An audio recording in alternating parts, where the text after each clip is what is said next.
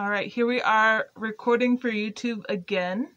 There was a brief pause with the phone call that I had gotten, and so I turned off the Do Not Disturb button. We already, in our last video, or the one that I just did, we mixed up all of our dry ingredients. So we mixed up our 1.5 cups of rice flour, or cream of rice, our 1/4 cup of sugar, our tablespoon of baking powder, our 1/2 teaspoon of salt, and a 1/4 cup of raisins. Now we put in here, with the wet ingredients, 3/4 cups of milk, 2 eggs, and now I'm putting in the second banana or second plantain. It's nice and ripe, just for making banana bread.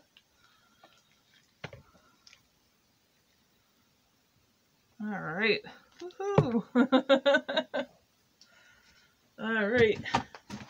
Got that in there. And then a 1/2 cup of vegetable oil is what it's going to ask for. So we've gotten to the bottom of our wet ingredients here. This is the second part of our cook along for making Liberian rice bread, and the recipe is found on food.com and was submitted by the user engrossed. So a 1/2 cup of vegetable oil it asks for.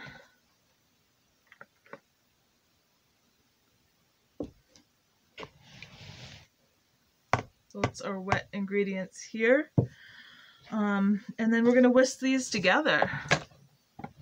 Now first I'm going to mash the banana. I made a mistake. I probably should have put the banana in first and mashed it. But we'll do our best here.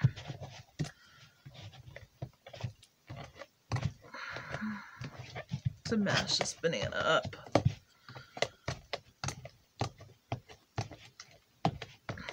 Or this plantain. Now this is even a little bit more challenging than an actual banana, using this plantain here and trying to mash it up. So you can use plantains or you can use bananas.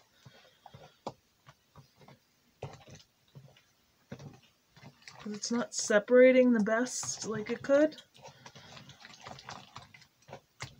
And in the meantime, while I mash it, I'm actually whisking together these eggs and the milk and the oil.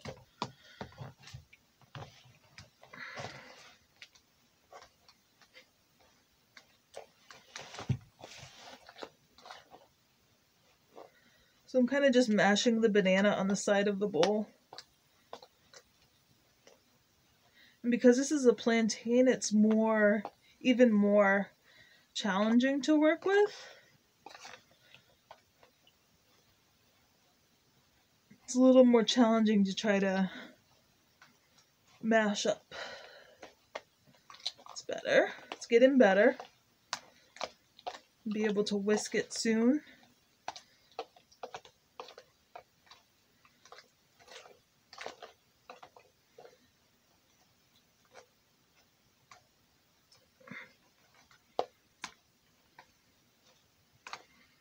Get in there. So I'm just mashing up my bananas right now. My guess is that it's probably best, if you make this recipe, to mash the bananas first, or use more of a better option for mashing it than just using a fork. And then after that, you're going to whisk the ingredients together.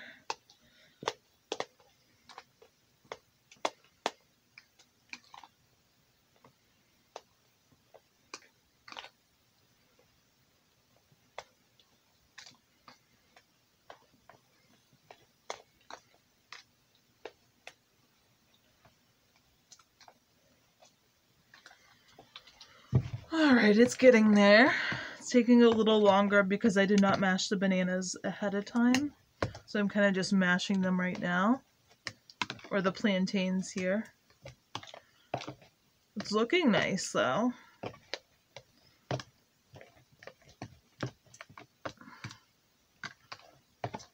Just give it another 30 seconds of mashing, then I think it'll be Mash just enough, and then what we're going to do is we're going to whisk together all of our wet ingredients. Yeah, it's getting better here. It's mashing up.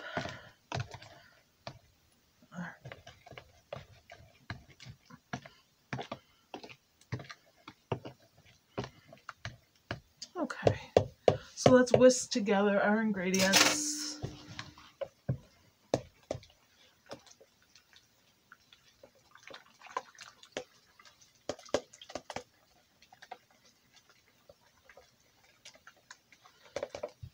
This is almost done, and so what we'll do when I'm finished with this is I will put it in the oven, and then tomorrow when I come back on, I'm hoping for no more interruptions on my phone. Tomorrow when we come back on, I will show you the finished product of the jollof rice that we made, and I will show you the finished product of this Liberian banana rice bread. And we'll also talk about what we've learned about Liberia. Alright, so we've whisked this together.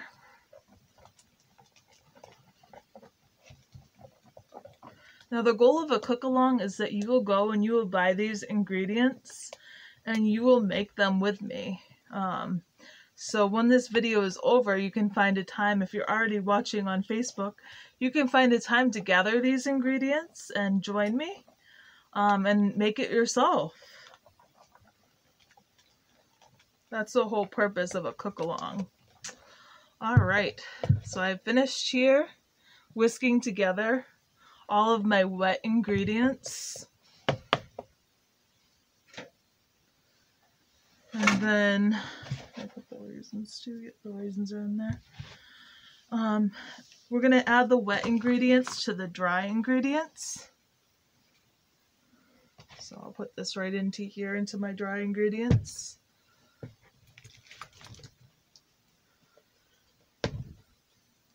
And then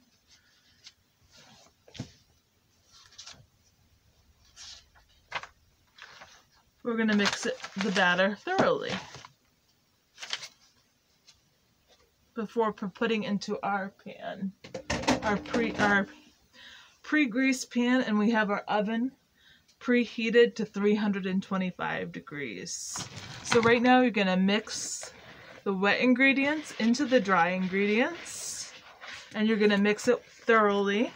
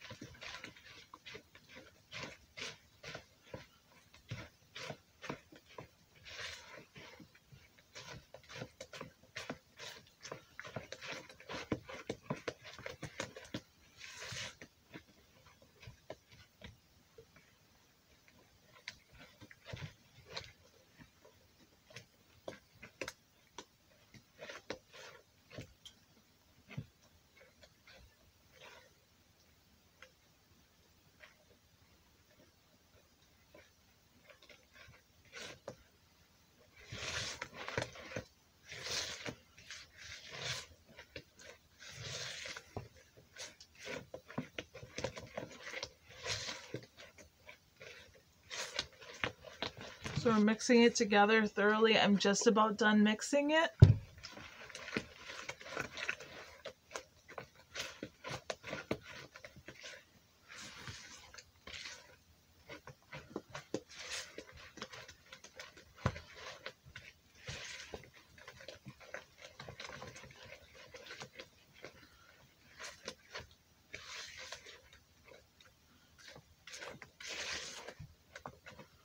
All right.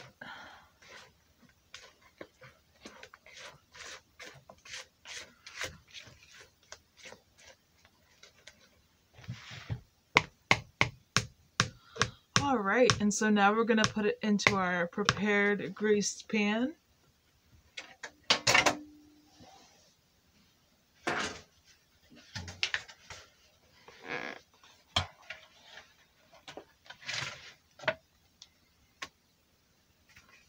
It could be a 9-inch loaf pan or a round loaf pan.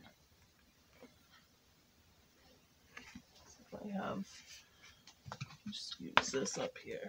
There we go.